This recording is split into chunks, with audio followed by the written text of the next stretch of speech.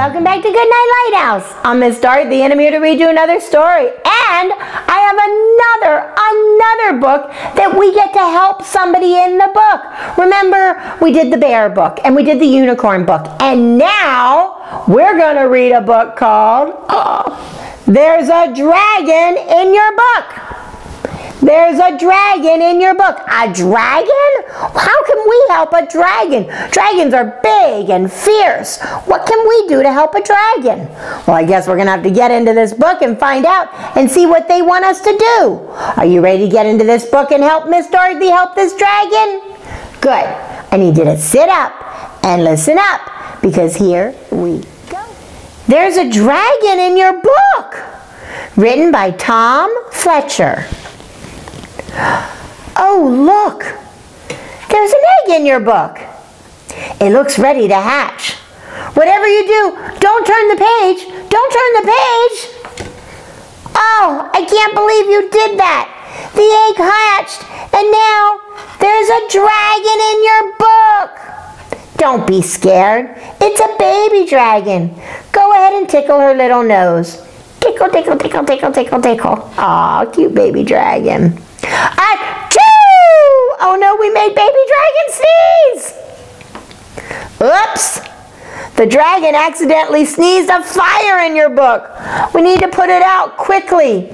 Help dragon blow out the flame and turn the page. Will you help Miss Dorothy blow the fire? Ready? 1, 2, 3. Oh no!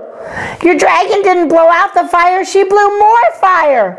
Carefully cover the flames by turning the page and tamp it down. That should put them out. We have to put out this fire. Oh, it didn't work. They're getting bigger. Don't get too close. If only we could think of a way to put out this fire. That's it. Let's use your imagination to put out the fire. Imagine a great big water balloon right in the middle of the next page. Make sure it's full and ready to pop. Okay, ready? Look, a big water balloon. Now, perfect. Now use your finger to pop the balloon and get ready. Pop, pop. Get ready for the splash. There goes dragon. Hooray! You put out the fire. Give dragon a high five. Woohoo! Woohoo! High five, Miss Dorothy. You have a great imagination, and dragon must be a little hungry now. Why don't you use your imagination again and think up a yummy treat for her? How about a triple scoop of yummy ice-cold chocolate and strawberry ice cream with sprinkles? Wow, that looks delicious. Yum. Well, dragon must be tired after all that adventure. I think it's time for her to fly home. She's probably very full. She's going to need some help taking off. Flap the book up and down like giant dragon wings. Flap, flap, flap, flap. Almost there. Keep flapping. Flap, flap, flap. Fly, dragon, fly. Let's see if it worked. There she goes. Goodbye, dragon. Wave goodbye. And turn the page. Well, wait. Hang on a second. What is this? Oh, look. More eggs. Whatever you do, don't turn the page. Ah! Uh-oh. I think it's time to close the book carefully because there's a lot of dragons hatching in this book. Uh-oh.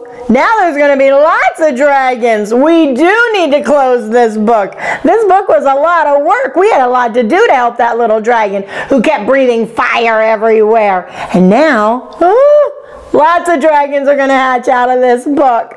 This was a good book, but it was a lot of work. Did you like helping Miss Dorothy help that dragon? Good, because I liked helping that dragon, and I liked reading this book to you. It was a lot of fun. These books are a lot of work, but I sure do like them. I wonder if I can find any more.